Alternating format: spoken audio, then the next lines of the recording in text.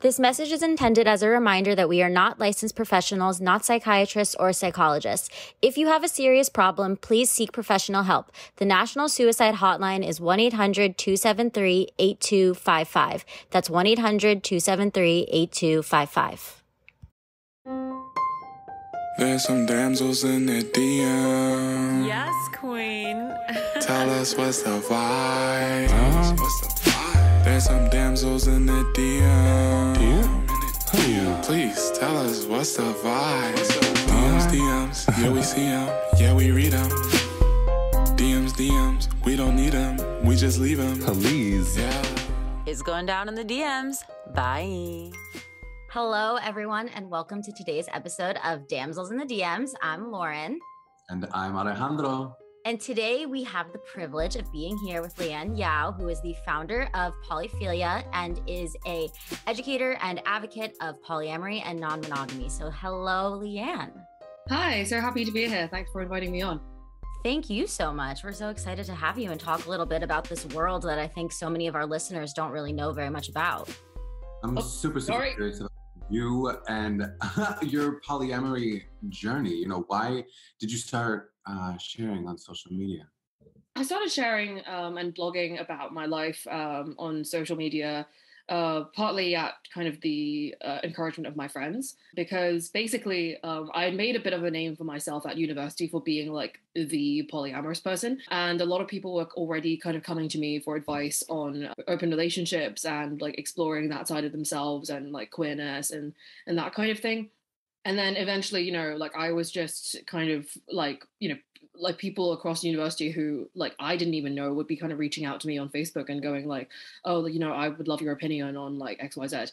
And then it kind of just got to a point where my friends were like, you know, you could kind of like just start a blog and so you wouldn't have to be repeating yourself over and over again and, you know, share your story with like an even wider audience. It doesn't have to be just limited to university. So I was like, oh yeah, that's a good idea. So then I kind of like, I started doing that. And initially it was just like a blog. Initially I was just kind of writing long form articles, but then I noticed that those weren't getting a huge amount of engagement. And I think that's mostly because these days, particularly with the rise of TikTok and apps like that, I don't think a lot of people have the time to read like really long articles. One time I was just kind of experimenting with different types of content to make. And I thought, oh, well, I could make a meme, see how that does. And so I made a meme, and I think I used like do you remember the surprised Pikachu meme that was like a thing like back in 2020? I know what you're talking about. Yeah, I made a meme with that template, and then it massively like took off, and I was like, oh, okay, this is what the people want. Okay. And then it just kind of honestly really just took off from there, and I'm just here like along for the ride, I guess. So I've only been running this account for like a year or so. Like the anniversary was literally 2 days ago. Honestly, it's come so far. Like I never expected kind of the following that I would get, like the amount of enthusiasm and how much kind of stuff like this was needed in the community. So always happy to kind of be able to provide that platform for people to have meaningful discussions and like bond over my content and meet other people and all that good stuff. But if you're asking more about like my general polyamory journey, because I know there were two questions you asked, kind of how did you get started and how did you get started with the blog specifically. And I just want to caveat that what you're just describing is polyphilia as we know it for today, just in case people want to go look and check it out as we're talking right now. But yes, we would definitely love to hear how you knew that you wanted to be polyamorous, and even just a brief explanation I think would be awesome. We did have somebody who's polyamorous on in our first season, but you know, just a refresher course, I think for second season listeners and maybe people who didn't tune into the first season would be awesome. Yeah, sure. So briefly, polyamory is the practice of engaging in multiple simultaneous, usually romantic, kind of committed relationships with the knowledge and consent of everyone involved. It is a subset of non-monogamy, and non-monogamy is basically just, as the name suggests, everything that is not monogamy. So non-monogamy is like the umbrella term for like any kind of engagement of multiple relationships, like whether they're sexual or romantic or whatever.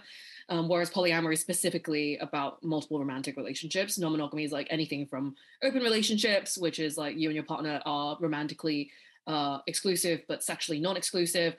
Swinging, which is where like couples usually venture out together to like have group sex with like other couples or singles, and kind of more like anything that kind of falls within that like that spectrum. It could be like monogamish, which is like you're mostly monogamous, but you'll kind of have a whole pass and make exceptions. So polyamory kind of falls under that umbrella. It's the only relationship style where people are not romantically exclusive, whereas all other types of non-monogamy are romantically exclusive, but usually sexually not so much. So I've kind of progressed over time from like practicing general non-monogamy to practicing polyamory. So my first ever open relationship was when I was 17 years old.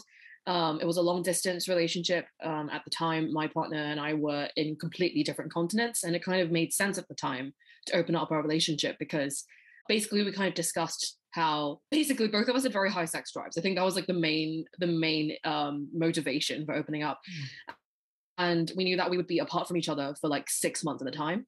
And we wanted to have an outlet to kind of get our sexual needs met without like, building, without resentment building for each other, that we weren't able to kind of have that fulfilled while we were apart from each other. And so at the time, it was just like a logical and practical arrangement. But then I think through that, like I discovered much more about myself in terms of like, how much I appreciate variety in my life, like how I can kind of develop like different kinds of relationships and maybe things that like blur the lines between like platonic and sexual or sexual and romantic or platonic and romantic. And I liked that kind of flexibility. And over time, I think it slowly kind of eroded my sense of like, what does exclusivity really bring to a relationship? Like what value does that bring to a relationship, like for myself?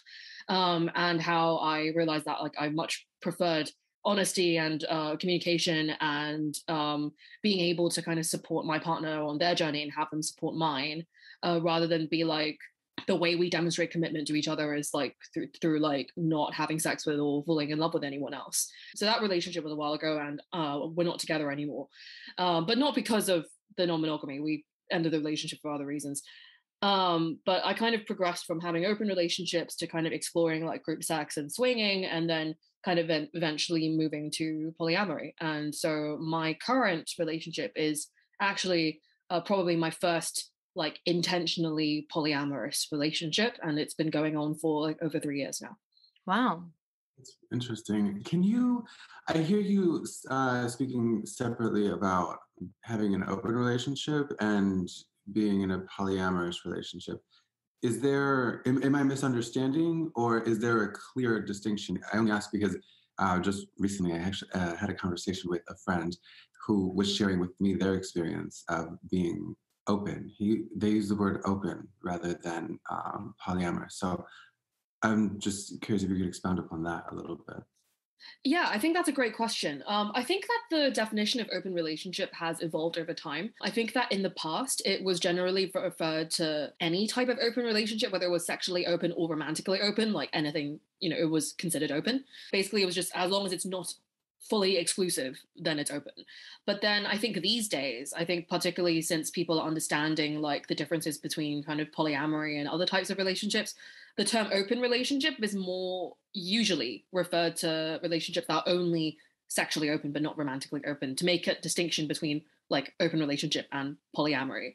But some people still kind of use it to refer to both, which is confusing. I think also another caveat that I'd like to add, not all open relationships are polyamorous, because some are sexually open but not romantically open, right? But also, not all polyamorous relationships are open relationships, because there is a style of polyamory where 3 or more people agree to be exclusive to each other and are effectively in a closed relationship. So like, and that relationship style is called polyfidelity. So it's basically like monogamy, but with more people. So then it's confusing in that sense, because I think a lot of people assume that like if you're polyamorous, then like you're just constantly looking for more partners, and like, there is a subset within the polyamorous community where they're like, no, we want something that looks like a monogamous setup, but instead of 2 people, it's going to be like 3 or 4. Not all poly relationships are open, not all open relationships are poly. Yeah. Totally. That's interesting. Thank you. Huh. What do you think are some other common misconceptions about polyamory? Yeah, and I wanted to add on to that, because I'm not sure if you watched the show Scenes from a Marriage. I haven't seen it, no. Okay, so that was a popular show that was just going on in the US with Jessica Chastain. And in the beginning of the episodes, they show another couple that's a polyamorous couple. And what was interesting about it was that they also depict the woman in this polyamorous relationship as not having like really wanted to be in it originally. But then as she continues in the polyamorous relationship, she's starting to feel feelings for one of the partners that she's seeing in this polyamorous relationship aside from her husband. And I thought that was interesting because it doesn't necessarily depict a polyamorous relationship as the way I know polyamorous relationships from the people I know who have engaged in polyamorous relationships, but because you're depicting a polyamorous relationship on such a big platform where so many people can see it. And as we've talked about, representation is so important. I felt like that gave a misconception about a polyamorous relationship in that, you know, showing the unhappiness of how they can be. And I would love it if you could like clarify and also talk about a little bit how feelings are not mixed when you're not in a non-monogamous relationship and how it doesn't make the other partner feel as if they're cheating, that it's like an all agreed upon relationship for the people who enter them. I think that in if you're transitioning to an like an open or kind of polyamorous or whatever kind of non-monogamous dynamic from a monogamous one, for like the person who is probably like less on board with the situation or possibly wouldn't choose it if it was up to them, I think it can be, there's a fine line between like, you know, supporting your partner and like compromising and perhaps even like sacrificing like your own needs and your own happiness. There are definitely situations where like someone agrees to a non-monogamous dynamic when they really shouldn't, when they really should be kind of standing their ground and going like, this is not what I want, and this is not like something that will bring me happiness. But then on the flip side, there's also like, well, if you try, like how will you not know? And also if you don't try, then that means the relationship ends or like one person is going to be unhappy either way. So honestly, it's a bit of a conundrum. I really commend couples who are successfully able to make that transition from monogamous to non-monogamous, because it is absolutely not easy to like upend the foundations of your relationship. Because I mean, at the end of the day, I think that monogamy and exclusivity and relationships are so like tied together that when you throw exclusivity out the window, like I think people underestimate the impact that that has and how destabilizing that can be. I'm not going to pretend that like all situations where couples open up are like, you know, fine and dandy and that like everyone is 100% consenting to the situation, because like there are sometimes some gray areas. There are going to be gray areas where someone is like, well, I'll try this, but I'm not feeling great about it, but it's not like I have another choice. And then there are some situations where someone is like, you know, on board with it in theory, and then in practice they're like, oh no, this is not what I want at all. I think there's going to be, at the end of the day, like a lot of curiosities that need to be satisfied, a lot of question marks that like you can't really answer until like you actually kind of put it into practice. But ultimately, you know, like my page is about like supporting people on, you know, like creating the relationships that like most fulfill them, and, you know, knowing that they have options. My goal is not necessarily to like make people like stay in relationships or like prolong a relationship just because they've been together for X number of years. Because if the relationship isn't serving them, then it isn't serving them. It's funny that you bring this up. And I appreciate I may be going off on a slight tangent here, but like we love tangents here. Yeah. Perfect.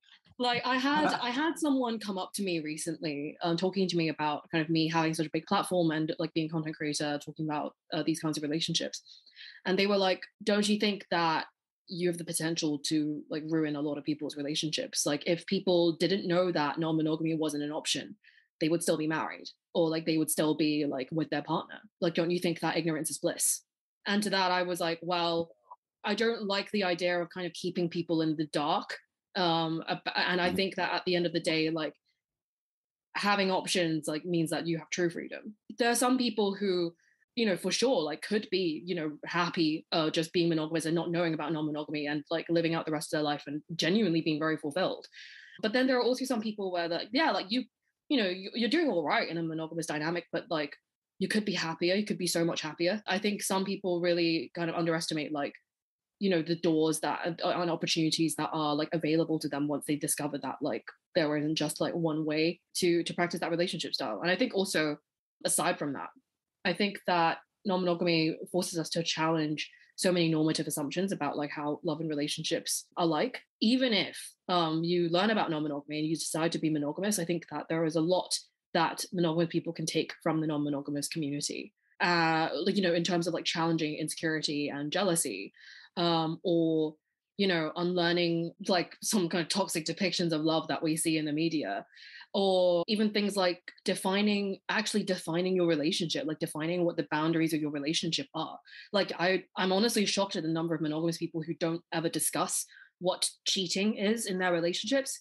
Because like cheating can mean different things to different people. Like even in monogamous dynamics, there are some people who are like, oh, it's cheating if you sleep with someone else. But if you like flirt with someone like at a bar, I don't care. Whereas some other people are like, if you watch porn without me, that's cheating. And a lot of people just make these assumptions and don't talk about that. And I think that polyamory and non-monogamy in general forces people to communicate and like really, really, really make things explicit and clear. And Meaning set that there's less room boundaries. for misunderstanding. Yeah. Like, so there's less room for misunderstanding. That was a long ass rant, but like what I'm trying to say is that like I think it's better to give people options, and my goal is not to make people kind of stay in relationships for the sake of it. Like my goal is to give people like the agency to like decide for themselves like what really serves them. I was just going to say, I love what you said about how when you first entered polyamory, how you had a high sex drive. So it just made sense to open up that relationship. Because I think like if you're hungry, you get a sandwich, right? Like we have solutions to our problems and there are options to fix what's making us unhappy. And I think sometimes we stay stagnant in our unhappiness because it is the societal norm. And I don't think that we realize that there are so many other options that could be making you happier. And if you just prioritize your happiness and don't think about like, is this going to look weird to my mom? Or is this going to look weird to my coworker? And you just think about, is this going to make me a happier person and have a happier life? Then you can make decisions that will bring you a better overall life that's more fulfilling for you. Absolutely. Totally. And to add to that, I really appreciate how in everything that you've described, communication is like at the center of it all. I love that. I love that. And I think that's so important for our listeners to really hold on to, and like, just like Lauren, you were saying too, it's like paying attention to what makes us happy and taking into account all of the things that serve us or, make us feel whole. Yeah. I'm just thinking about this thing that I was taught growing up, by watching like TV shows or movies or whatever, like the expectation that if someone loves me, then they'll just get me, that they'll like intuitively like understand, and I won't have to say anything, they'll just know. And how that like really, really messed up kind of like my early relationships. I only had the one monogamous relationship before I engaged in my open one. Honestly, like that belief, the belief that like I shouldn't have to say anything because like my partner, if they really loved me, if they truly loved me, like would understand, was so destructive. Communication is absolutely key. Well, yeah, and it makes me think about how in my own life I work a lot on setting boundaries, just like within my friendships, even just within Instagram, setting a time limit with Instagram. And I think that when you enter regular monogamous relationships, there is the expectation, like you're saying, that your partner is just going to get you, that the boundaries are just understood. And how often are we really sitting down to talk with our partner about like these are the necessary boundaries, even in just regular monogamous relationships? Yeah, exactly. I think just in general, people don't talk enough about Yeah. their relationships and rely too much on like love and passion and desire to kind of get them through everything. Like, like we hear so many songs like "Love Conquers All You Need Is Love," etc. And I very much don't subscribe to that. Like, I think that like a working relationship needs so much more than just love and passion. Like, you could be very, very in love but be horrendously incompatible. Totally. So, in addition to communication, I'm wondering if someone is interested in exploring polyamory with a partner, what sort of advice have you given your viewers on how to avoid jealousy or overcoming those feelings of jealousy if it's like a new thing for a couple? I think like jealousy is often indicative of something deeper. So then, firstly, if someone is feeling jealous, I would question kind of what is the core emotion beneath that. And I'm taking this from a book that I was very formative to kind of my early non-monogamy journey, which was the Jealousy Workbook by Kathy Labriola. It contains like 40 plus exercises on like working through your jealousy. And I highly recommend it to like anyone who is really struggling with jealousy and insecurity in the early stages of opening up. In that book, like one of the exercises in it basically talks about how usually jealousy is rooted in one or more of three core emotions. So it's usually either fear, anger, or sadness. From there, like depending on like which of those three is like the main emotion that's kind of dominating like the root of your jealousy, or maybe if it's like equally like two of them, or like even all three of them at once, you can go deeper into that and go like, okay, like what is it fear of? Like who am I angry at? What am I sad about? If I'm going to raise a couple of examples, if it's fear, it could be fear of abandonment. It could be fear of not being good enough. If it's anger, it could be like angry at your partner for kind of feeling a sense of betrayal, I guess. Or you could be betraying yourself. You know, you could be kind of sacrificing your own boundaries and you're acting out because like you're actually ultimately angry at yourself. Or you could be angry at your partner's other partner. Maybe you feel that they're like stealing them away from you. If you're sad, it could be you're feeling lonely. Or maybe you're like accepting the reality of the situation and then you're feeling very despondent about it. It could be like feel like kind of the like sadness that like you're not enough, and sadness that like you can't provide like everything to your partner. It could be like, you know, a wide range of things. And then from there, like from your emotions, you can kind of track like the root and the reasoning for like why you're feeling that way.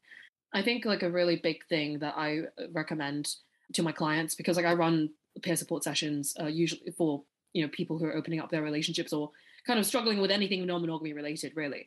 Something that I say quite a lot to my clients is that the unique thing about jealousy is that not only are you feeling bad, but you are feeling bad when your partner is usually feeling good. Like usually your partner's had a good time with someone else and you feel bad. And because of that, I think that a lot of people feel shame about it and they don't want to tell their partner about their jealousy because they worry that they'll drag their partner down with them and to have like a bad time with them. Like they don't want to rain on their partner's parade. And I think like that's like a difficulty that so many people struggle with in the early stages, because we're taught like everything should be kind of like happy in a relationship, and like if we're struggling, like some people like are very reluctant to reach out for support or like admit vulnerability or to kind of ruin like the good time that their partners are having. And I always say to people like, don't do that. You know, don't hide it and don't suppress it and don't kind of pretend that the emotion isn't there. It's important to ask for reassurance and comfort from your partner, as well as to do, you know, personal work on yourself and, you know, like learn like self-soothing exercises and that kind of thing. You can't be relying on your partner 100% of the time every time you're having a crisis, but, you know, make that feeling known. I appreciate what you say about expectation. That was something else that had come up in conversation earlier this week, where it's like unrealistic to expect one person to give so much of what you expect in a relationship. It's like that's not quite fair. How you explain that was really, really profound. There's a psychotherapist who has delivered a couple of really fantastic TED Talks and has written a lot of books and done a lot of public speaking about kind of the idea of like expectations in relationships, and particularly desire and how that is cultivated in long-term partnerships. So her name is Esther Perel. Oh, yes, know her very well. Yeah. Yeah. So Esther Perel, most famous for her book Mating in Captivity. Like I think that like her work on kind of like desire and particularly kind of infidelity and that kind of thing has been so illuminating. And while she doesn't kind of explicitly talk about non-monogamy and polyamory and like all of her stuff, like I think that a lot of her work is very non-monogamy friendly.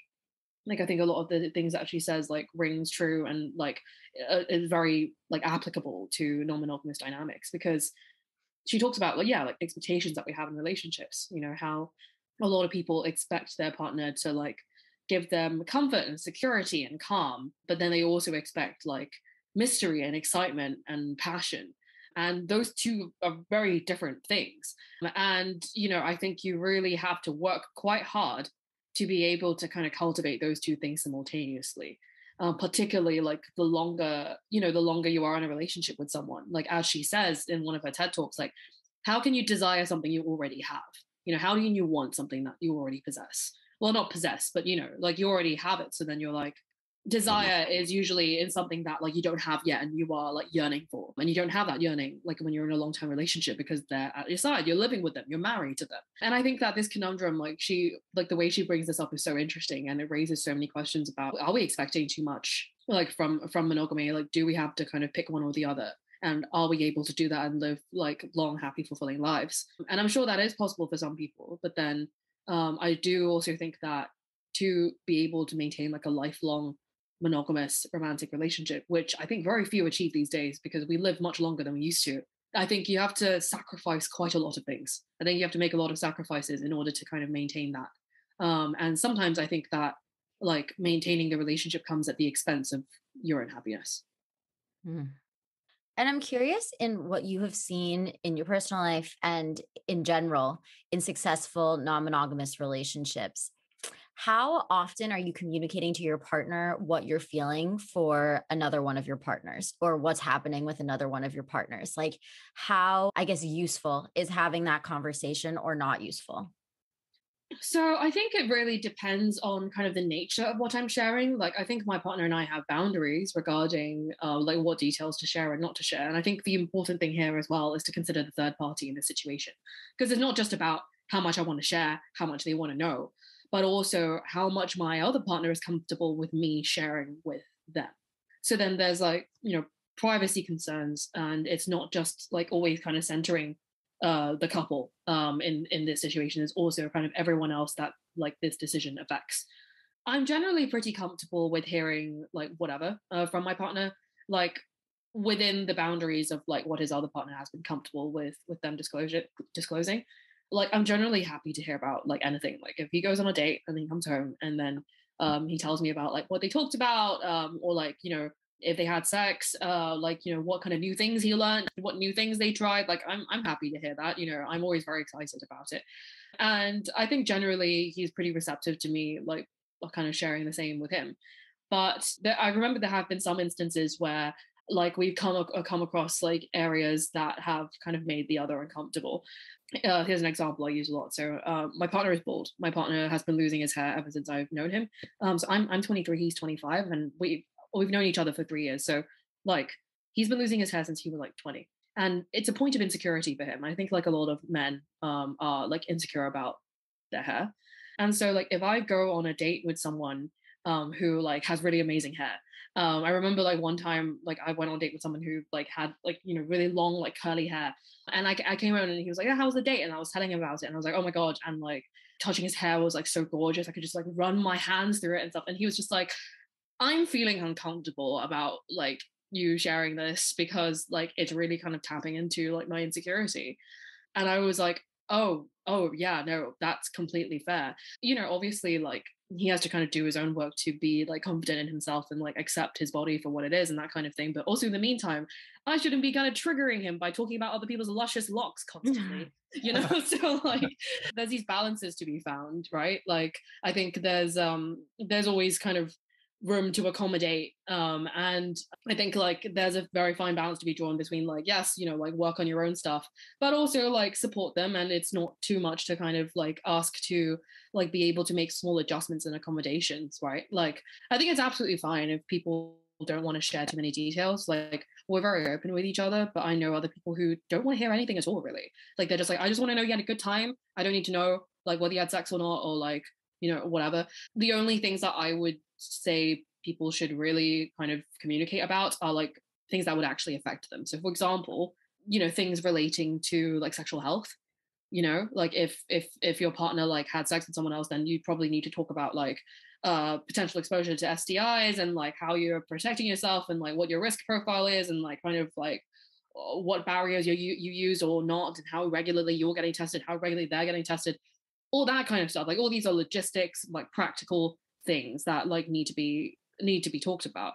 But then beyond that, like, do you really need to know like where like like what kind of like kinky sex your partner and their other partner had? Like no, like you don't need to know that. Like and so I think it's up to each individual relationship to decide for themselves like how much they want to hear, how much they want to know. And there's absolutely no shame in like not wanting to kind of talk about that stuff. Like I think it's the same with like if you're talking with friends or if you're talking with your siblings.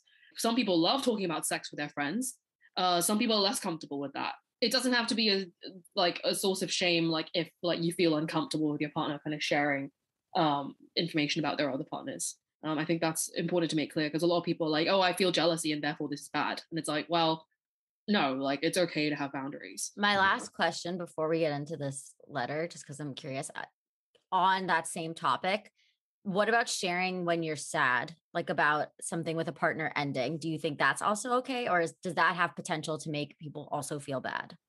I think that like if your partner is going through a breakup, or like if you're going through a breakup and you are maintaining your other relationships, I would encourage people to kind of support the partner who is going through this period of grief and loss, to support them in the way that they would like to be supported.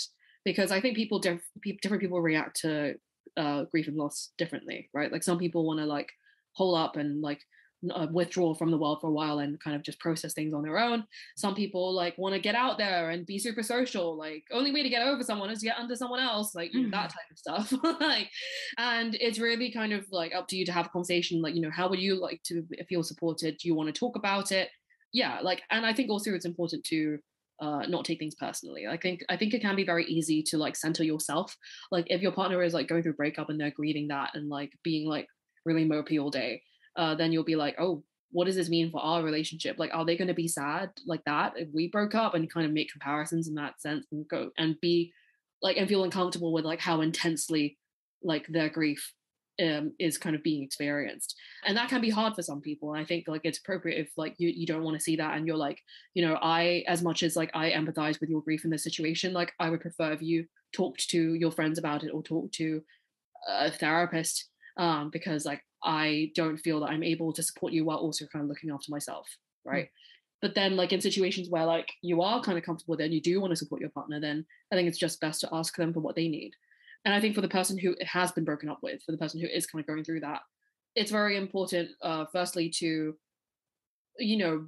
be mindful of how like this is impacting your other relationships. Like, you may be like acting a little bit differently for a period of time.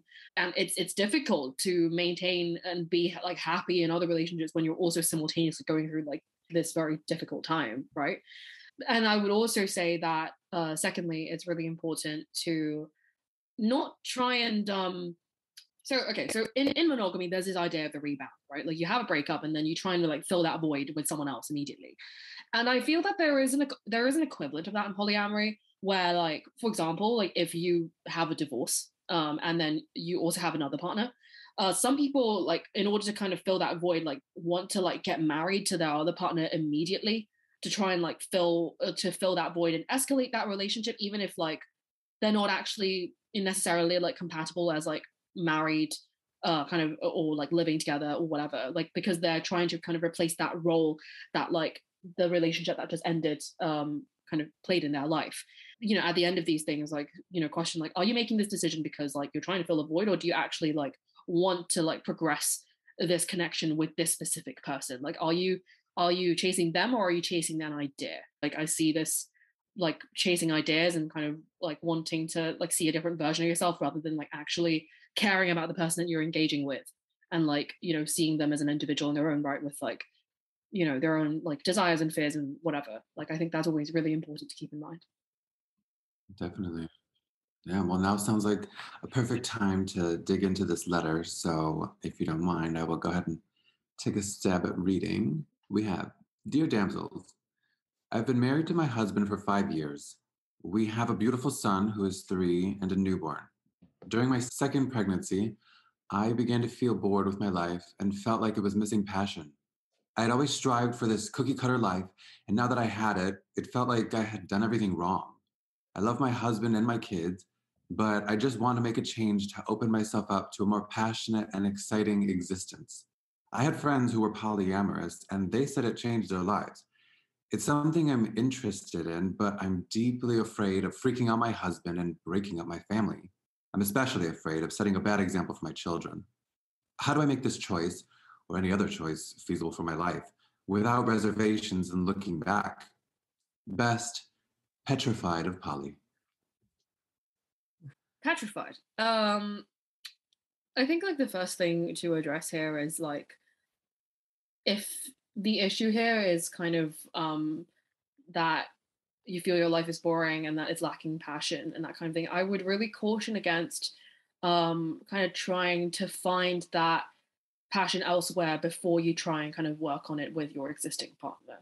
And I think that like exploring non-monogamy and polyamory is about maintaining multiple relationships and like, you know, really kind of like honoring the commitments you've made in each relationship rather than going like, well, I can't be asked to work on this here and it's easier to find it somewhere else. I'm just going to run off. And I'm not necessarily saying that that's kind of exactly what's happening here, but then I'm worried that it will turn into that without like kind of some extra consideration.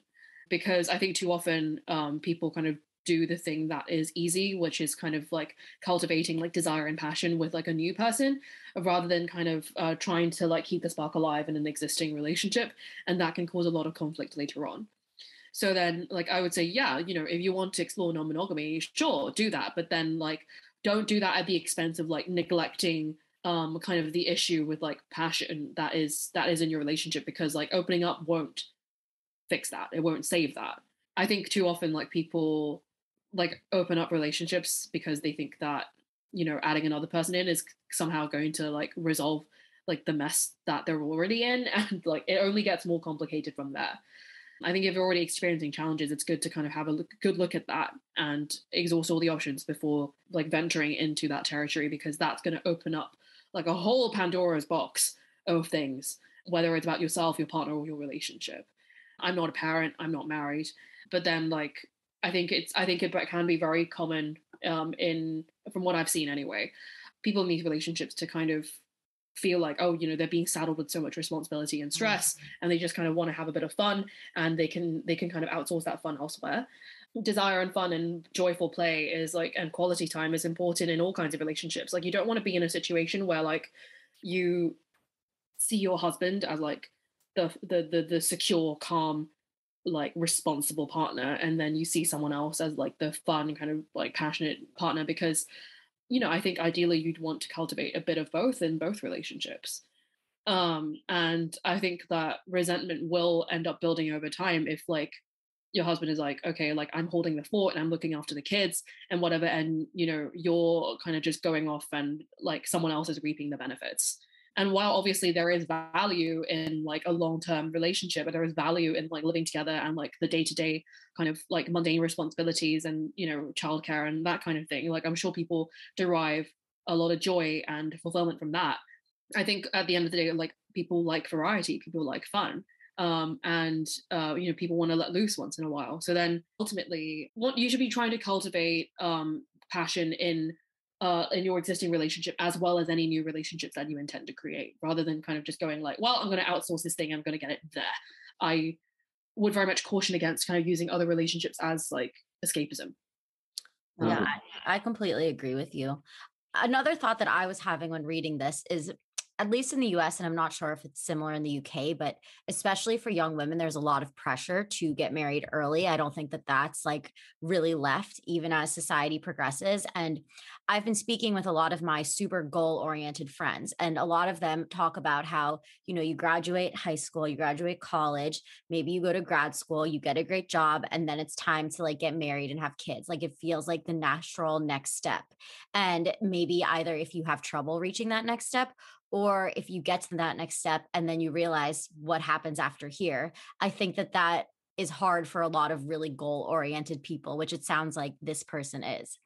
The other thing that I was thinking about is that it might not just be an issue with your husband. And I know that that's like sort of odd for me to be saying on a dating podcast, but I would also think about like what else is happening in your own life. Like, are you excited by your career? Are you excited by your friendships? Like, are you doing a lot of other things to also increase passion and existence? Because one of the things that you brought up, Leanne, is that love isn't everything. And love isn't the one thing that's meant to fix all of our problems. So what are other ways that you can cultivate passion? One of the things that I would also think about is there any like postpartum depression going on here? Because I think that that's something to think about with a newborn, that it might not be necessarily about your life, but something that's going on that many women go through. I'm pretty sure that my mom went through this right after having a child. So I would just be easy with yourself. And One of the things that I also notice, and I know I've said this multiple times now, is you're afraid of setting a bad example for your children. And if right now you're considering polyamory with some negative connotations, I feel like that's a really bad time to then go enter a polyamorous relationship. If you're judging it as a choice for your children, then naturally you're going to judge it as a choice for yourself. So if I were you, I would do everything Leanne said with looking into your relationship with your partner. I would also investigate what's happening in your life and where you can cultivate more passion within your life, and then see how you're feeling in a year or two, and maybe even talk with a therapist or your doctor to see if this could also be something with postpartum.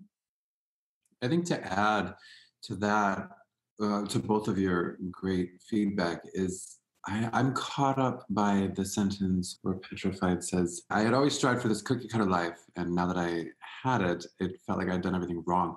I feel like that false expectation that everything's going to be perfect, or that everything that you work toward is going to be that.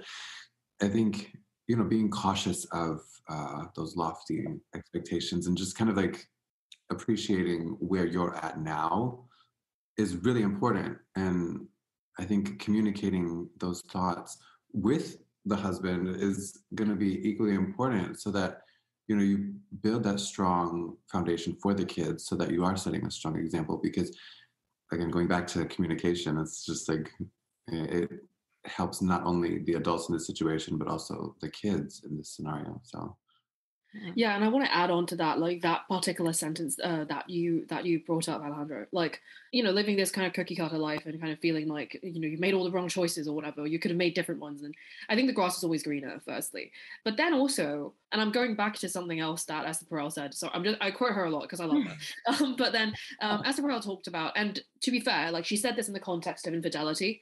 So it's not quite the same thing, but then I think the wisdom still applies. Like where she said that when people kind of like seek partners like outside of their relationship, often they're not turning towards another partner, but they're turning towards another version of themselves.